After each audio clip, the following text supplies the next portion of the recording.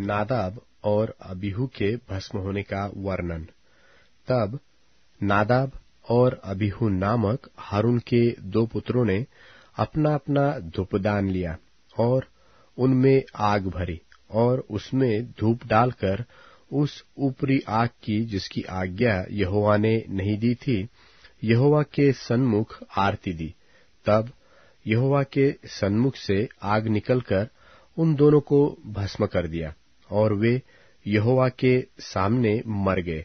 तब मूसा ने हारून से कहा, यह वही बात है जिससे यहोवा ने कहा था कि जो मेरे समीप आए अवश्य है कि वह मुझे पवित्र जाने और सारी जनता के सामने मेरी महिमा करे। और हारून चुप रहा।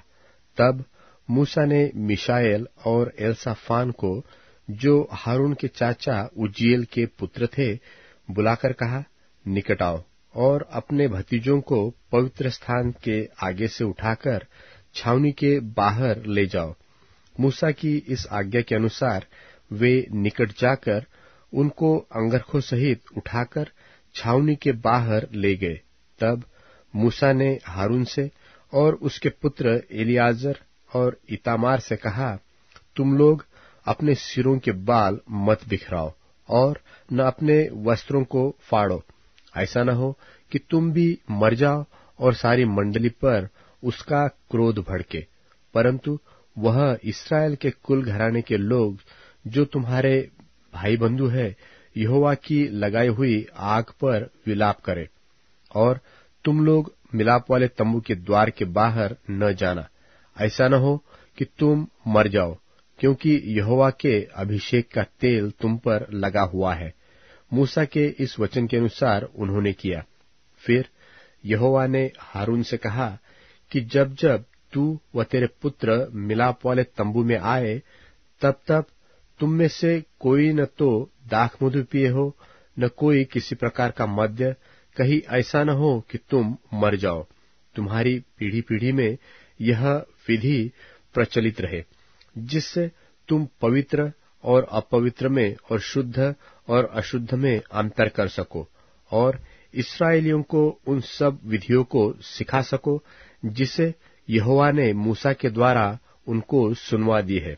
फिर मूसा ने हारून से और उसके बचे हुए दोनों पुत्र इतामार और एलियाजर से भी कहा, यहोवा के हव्य में से जो अन्नबलि बचा है उसे लेकर वेदी के पास बिना खमीर खाओ, क्योंकि वह परम पवित्र है, और तुम उसे किसी पवित्र स्थान में खाओ।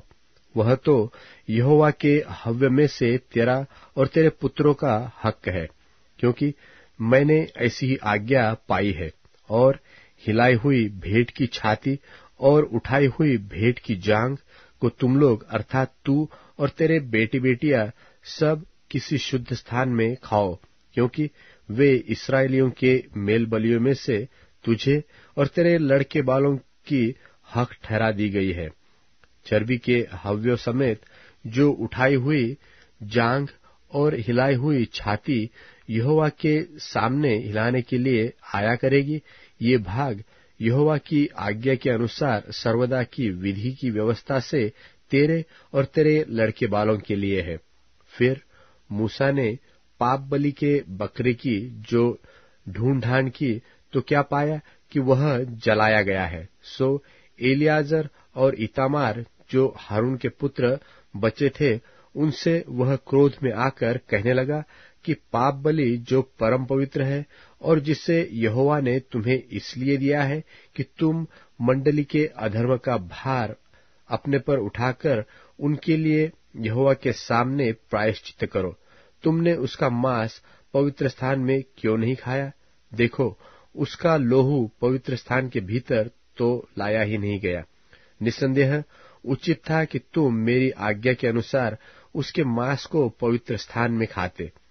इसका उत्तर हारून ने मूसा को इस प्रकार दिया कि देख, आज ही उन्होंने अपने पाप बलि और होम बलि को यहोवा के सामने चढ़ाया, फिर मुझ पर ऐसी विपत्ति आ पड़ी है। इसलिए यदि मैं आज पाप बलि का मांस खाता तो क्या यह बात यहोवा के सन्मुख भली होती? जब मूसा ने यह सुना तब उसे संतोष हुआ